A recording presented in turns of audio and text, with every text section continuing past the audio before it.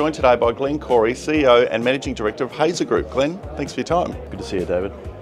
A climate tech company. That's right. A big claim, but focused on commercial outcomes. Hazer's technology is very exciting. Hazer, for those that haven't followed us or not familiar with it, stands for Hydrogen and Zero Emissions Research. It's a company that's been around for 17 years. $110 million has been invested in the technology, so a very advanced tech. We've successfully scaled the tech up 5 times. So that's, you can see how advanced the technology is. We're at demonstration level. It's TRL 7 that followed, for people that follow kind of technology readiness. And it's at that inflection point where it's ready to go commercial. That's the most exciting part of the company at the moment. The hydrogen market is massive. It's about 100 million tonnes per annum. Most of that gets used for desulfurizing crude oil and ammonia production. All of that production today is what I refer to as dirty hydrogen. And that's because every tonne of hydrogen produced is associated with 11 tonnes of CO2. That's our disruption. Our ability to substitute and replace a dirty technology with a clean one is effectively what our strategy is.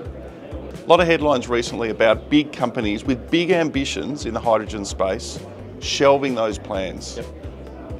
It's important, and I understand it, and you understand it, but it's important for shareholders to understand there's a big differentiation here. That's right. I mean, I'm going to talk about our differentiation shortly, but I'm not surprised, to be honest, David, because our industry for a long time has been overshadowed by what I'd call quote-unquote green hydrogen. We're moving away from colours. We're talking more about carbon emissions. Green hydrogen projects are very expensive. Why? Because splitting a water molecule is 7 times harder than splitting a gas molecule. So you need 7 times the energy, 7 times the cost. And that's why these projects are struggling to get off the ground. Hazer is not splitting water, it's effectively decarbonising natural gas at 1/5 of the cost of electrolyser projects. So that's really our differentiation. Low energy intensity, which is effectively a proxy for cost, and low carbon footprint, and a technology that's ready today to be deployed into heavy industry. And that's where we stand apart from all of the other hydrogen-based technologies out there today. Where to from here? What should investors be focusing on? Look, we're at the inflection point where we could take off at any time, if I'm honest. The reason being, the tech's proven, it's very advanced, it's validated by a number of customers that we have at the moment. We've got 4 foundation customers worldwide, North America, Europe and Asia. That's validation. These are companies that are leaders in their industry, steel makers, power generation groups, gas utilities. They've done extensive due diligence on our company over the past 2 or 3 years. I like to say that we're running and chewing gum at the same time. We're developing a technology, but we're also commercializing it. It's very unique.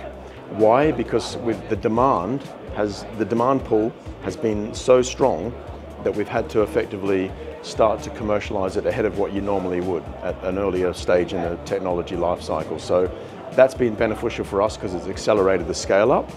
And so we've got technology milestones coming, declaring commerciality, and we've got effectively all the key milestones around developing our commercial projects, revenue streams, first revenues, FIDs, and the exciting bit, which is growing the customer base worldwide.